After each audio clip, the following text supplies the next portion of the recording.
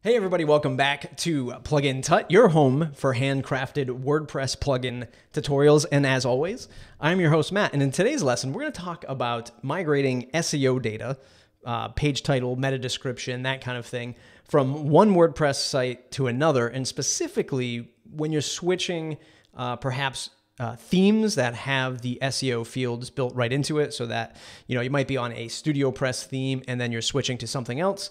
You want to be able to take all of that data that you've put into the SEO time and effort into all of your pages and posts, bring those into a new theme, or you're switching SEO plugins. Maybe you're moving away from Yoast plugin and moving into something else, or moving from Yoast into a Genesis theme directly. You can take that data and transport it. And we're going to dive right in. We're going to take a look at this plugin here. It's called SEO Data Transporter, and it actually came up. A colleague of mine was migrating from her StudioPress-driven site to actually the Baton theme that we create over at the studio, and she needed a way to export all of the SEO stuff that she put inside of her WordPress theme into the new theme. So this is how she did it. She used this plugin called SEO Data Transporter, and we're going to dive right in. So I've got this example site here, and this is a Genesis theme. This is the base theme, and we're in the post edit or page editor right now. This is the home page, and you can see here I have some SEO data input, right? So I have the document title, which is Matt's Amazing Homepage resides here, and then a meta description that I quickly filled out, and then I threw in some meta keywords here just for example's sake. So if you're very used to the very popular WordPress SEO plugin by Yoast, you get a whole lot more in terms of SEO tools and options to fill in with this stuff. So we're going to migrate this data into the Yoast plugin. And this is how we did it. We activated the plugin, SEO Data Transporter. And you can get that for free right in the WordPress repo. Let me pull it up one more time.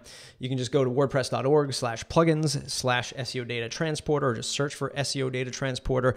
It's built by the team at StudioPress, so you know that there is a pretty good team behind it. It hasn't been updated for 2 years, but perhaps it's still doing what it's supposed to do without any updates needed. I'm sure they'll keep an eye on it if there's a major update to be had. So when we activate the plugin, go to the settings here, you can see that it says convert in-post SEO data from and then to. So we're going to say, what is this SEO data from? Well, right now it's from the Genesis theme. And you can see all of the different themes and plugins that they support with this plugin. Builder, Catalyst, Frugal, Genesis, Headway, Hybrid, Thesis, Woo Framework, all of this, and then all the plugins, or at least the majority of the very popular SEO plugins. So we're going to say Genesis because that's what we're on right now. And then we are going to switch to WordPress SEO by Yoast. You can analyze it first just to make sure that everything is going to be compatible, or otherwise you can kind of identify which ones or which fields are going to work and which aren't. So right here it says there are 3 compatible records that were identified. Those are the pages and the posts on this example site. There's only 2 pages. There's only 1 post. So that's 3. So that's the 3 compatible records. And then the compatible elements. Those are the fields that we looked at earlier.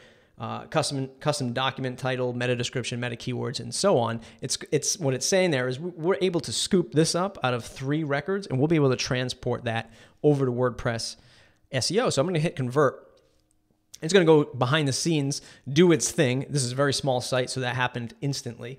It's just going to say 3 records were updated, 0 records were ignored. I'm sure if they were ignored, maybe there was some malformed data in there, or maybe it timed out if you have a very large site. So definitely be wary of that. And we're going to go ahead and activate the Yoast plugin. I already installed it. Takes some time for some reason in my local host. It just takes a little while to download and install, so I'm going to skip that part.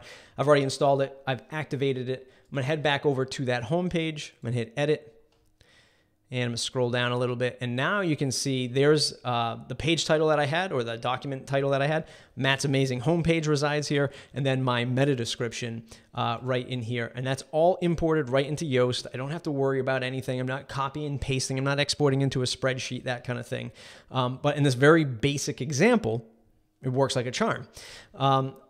Let's take a look at what happens when we now deactivate the Yoast plugin and then see what happens to our SEO data. So let's go ahead and go to installed plugins. I'm going to go ahead and deactivate Yoast. go back to the home page. And you can see here that it's gone. We've lost it. We've converted it from Genesis to begin with. We moved it over to WordPress SEO by Yoast, but now we're maybe moving away from WordPress SEO by Yoast. What do? Let's go back and activate Yoast. And then we're going to go back to the SEO data transporter tool. And this is an example that's going to show you how we can go back, right? So we exported from Genesis to WordPress SEO. Now we're going to go from WordPress SEO back to Genesis. So choose the platform, WordPress SEO, choose this platform, Genesis, convert, boom, it does its thing, 3 records found, back to the plugins, deactivate. Let's check on that homepage one more time, edit, and there's our SEO data. It's back in here. You saw before that we went from this to WordPress SEO. Then we deactivated WordPress SEO. We saw that our data was gone.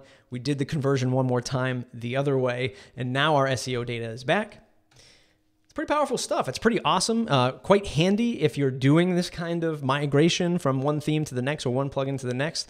I definitely recommend it. Again, I know it's been 2 years since they've updated it, but it seems to still do its trick. Again, this is a very small site, very small portion of data. I don't know how it scales, maybe on hundreds, if not thousands of posts with all of that data.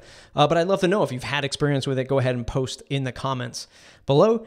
It's plugintut.com, youtube.com/plugintut. If you do enjoy episodes like this, I'd love for you to subscribe and enjoy all of the wonderful SEO content and WordPress content that we have coming out of this channel. Thanks, everybody.